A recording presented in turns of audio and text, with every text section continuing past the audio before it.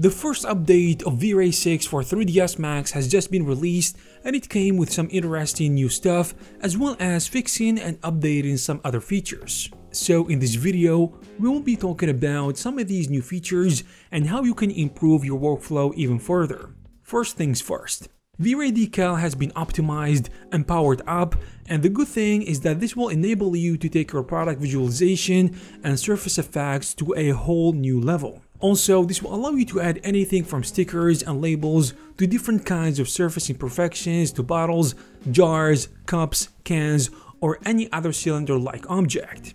And you can match the decal's perfection to the curve of the object surface, also blending the surface and decal bumps in no time. Another exciting new feature is the viewport composition guides, where it allows you to perfect the compositions even before starting the first render, and with these guides inside the physical cameras, you can cut back on iterations and save render time. Loaded and big scenes that have lots of textures and geometry can now load faster, where Vray bitmap loading on scene opening has been optimized for performance.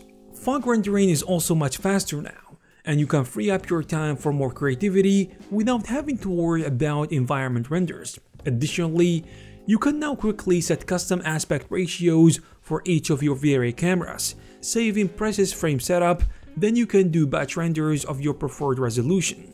If you found this video useful, please subscribe to this channel. You can also check some of the other news we talked about to stay updated with the 3D software and the CG industry news. Thank you very much for watching, and I'll see you in the next one.